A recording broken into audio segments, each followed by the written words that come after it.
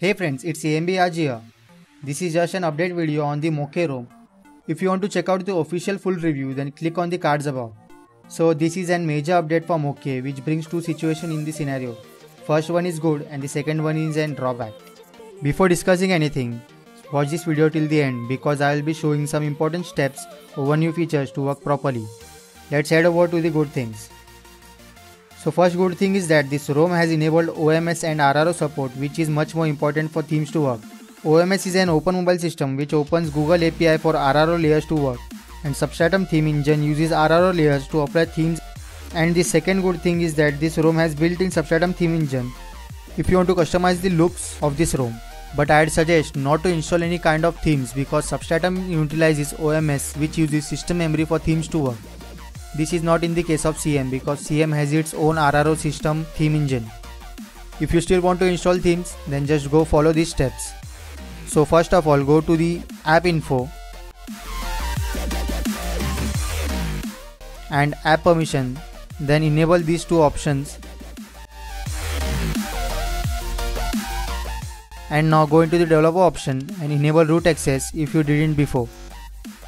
And then now go into the manage root access and now select masquerade and allow root access.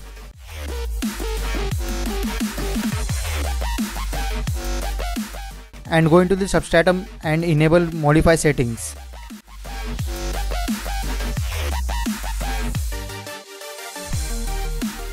If you install any kinds of themes, then there will be themes shown below this. Enable modify system settings for those also.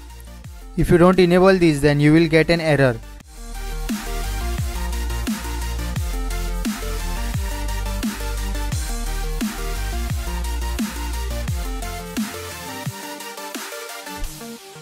And at last, go into the Play Store and search for Substratum theme and choose any of the themes as per your liking.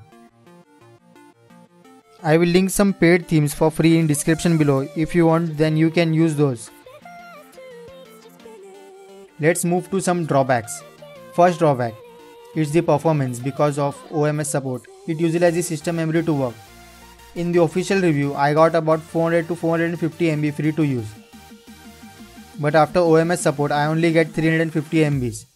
And if you install any kind of themes, then you will get only 200 MBs free to use. That's bad, right?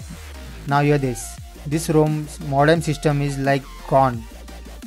If you would click on answer, then when receiving calls, it won't get clicked. If you click on answer for like 10 times, then it may work or may not. And then after answering calls, you won't hear any kind of vocals, just that silence of death.